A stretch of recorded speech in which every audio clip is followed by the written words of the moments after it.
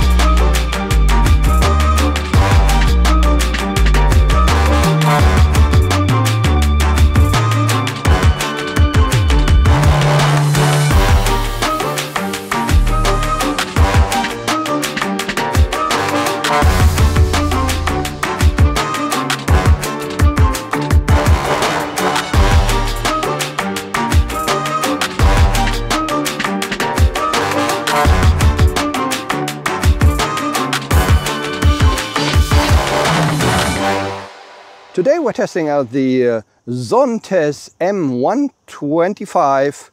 It is a 125cc scooter, competitively priced at around 4,000 euro on the street, with a very good, equipped very well with all the necessities. Basically, we have ABS, we have dual channel ABS, we have TPMS, tire pressure monitoring system. I think one thing which is missing from being totally equipped is the traction control, which I believe it does not have. Other than that, very nice lighting. We actually have backlit controls on the handlebar, so that's also a plus. I will put the technical specs on the screen for you now, and we will get right to the controls, the display and the storage space. So on the left hand side we have the brake lever for the rear disc brake. We have the passing light switch here, conveniently located for your index finger.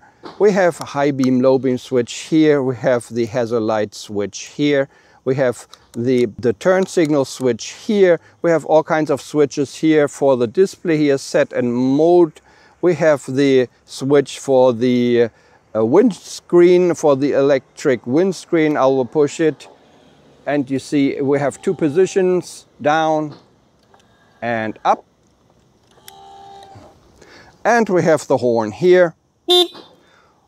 On the right hand side we have the throttle, we have the brake lever for the front disc brake. They are adjustable, as I can see. The left and the right lever are adjustable. We have an emergency cutoff switch here. We have the switch for the backlit controls here, and also serves as a daytime running light switch. So this is daytime running light and everything off. And if you put it to this, we have normal regular low beam and backlit controls. We have the starter switch here. We have fuel seat opener, and we have the regular unlocking button right here. In the middle we have the TFT display. I will not get into detail into the menu system. We have different languages and all that stuff which you can select. Unfortunately, we don't have any time so that I can show it to you. On the screen we have permanently displayed the clock on the left hand side, upper left hand side. We can see the battery voltage, we see the fuel level. On the right hand side we see the temperature, the coolant temperature. Down below we see, or in the middle, we have the speedometer. Underneath we have RPM counter. Underneath we have the data field we can switch around. We have the range, we have the information for the tires like the temperature and the pressure. we have the average speed, we have the fuel consumption, you see the odometer and the trip information down below. So when it comes to the storage space, we have two cubby holes in the front, which you can see here. The left one is the biggest. We have a USB connection in there. About 3 of my hands will fit in there, so not really that much space. I don't think you can fit a 0.5 liter water bottle in there. It's too small. On the right hand side, it is even smaller. Some Snickers bars or something will actually fit in there, maybe 3 or 4, but that's about it. Not much space there. We also have the under-seat storage compartment. In order to open this, we press the seat button here. We open up the seat here. It will hold by itself. And this is what it looks like when it is open. There is enough room for a full-face helmet. Mine is a Shark Spartan size M, and it fits if you turn it, put it upside down. I will put the photo on the video for you now. And so it is on par with an NMAX, for example, basically the same space and similarly equipped as well, actually. We also have a light here in the storage compartment, which is very nice. We have a courtesy light right there.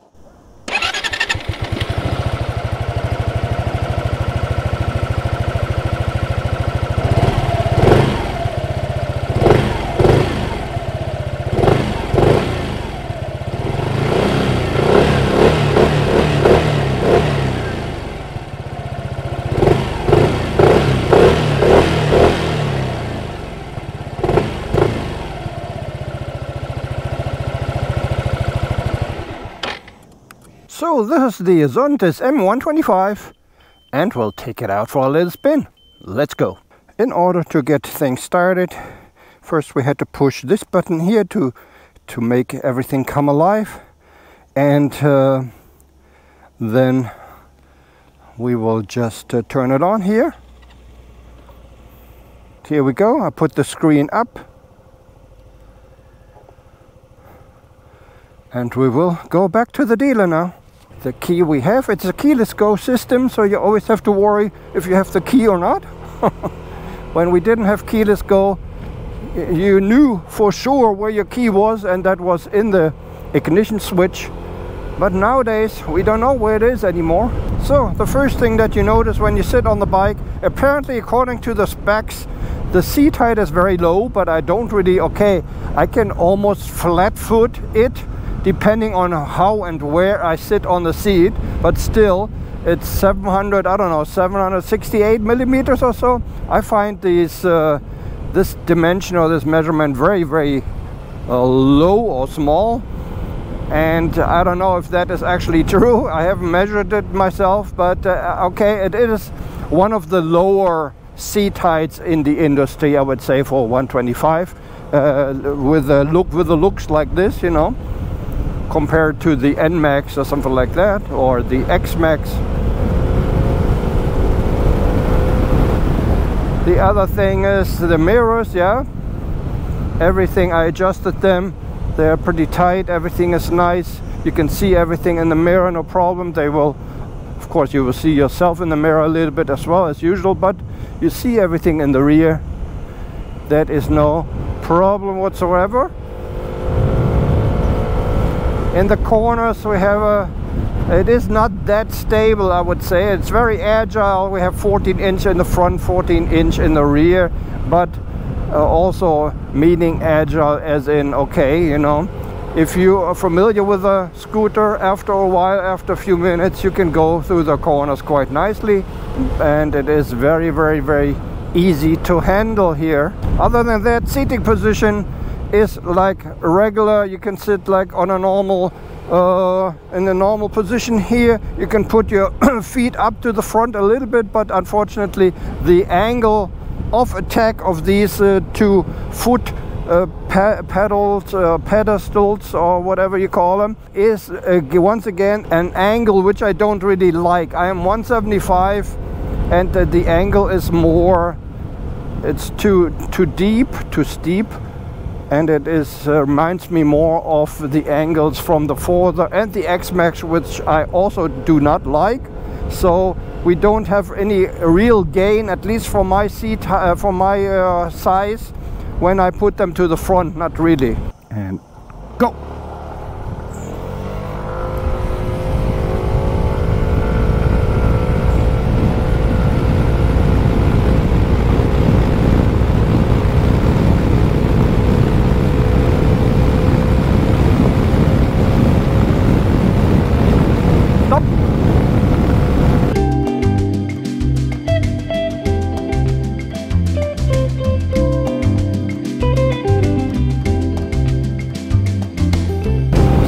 I'm not sure if that was any faster than any other 125 scooter or not. At least Zontes claims so. As you might be able to hear from the microphone, we have very strong wind, turbulence.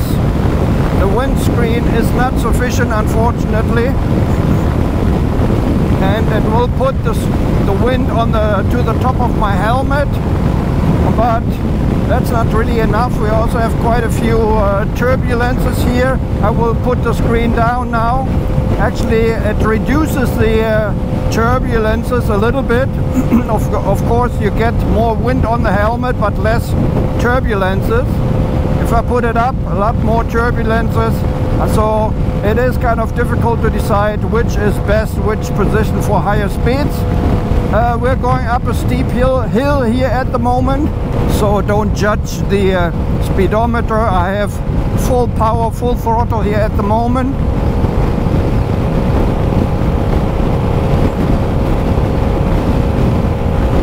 Still full throttle. We're still going up the hill. Yeah, it is kind of stable at higher speeds. It is no problem, I would say, because of the agility, relatively small tires. We have very good agility for the city, but we also are quite stable here at higher speeds, so I'm a little bit amazed. I don't really have anything to complain about. The display is easily readable. Okay, we get a little bit sunshine now.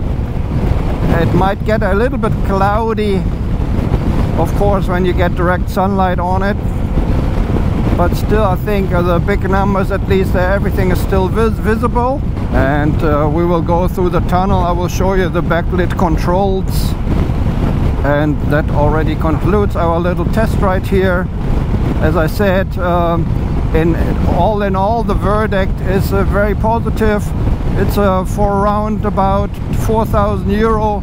A nice little 125 scooter, very well equipped.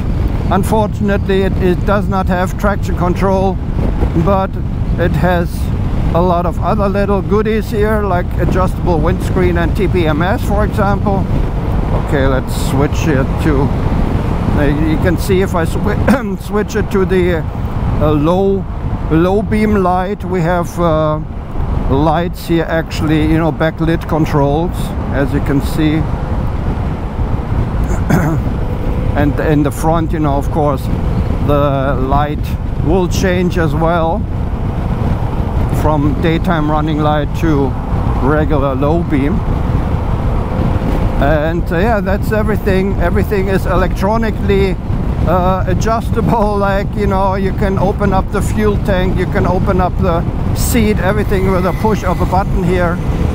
Going down a hill now a little bit, so I would say around about 110 maximum speed. It's very difficult for me to see this here because our roads go up and down every time here, but I would guess maybe 110, 115 speed maximum according to the speedometer here.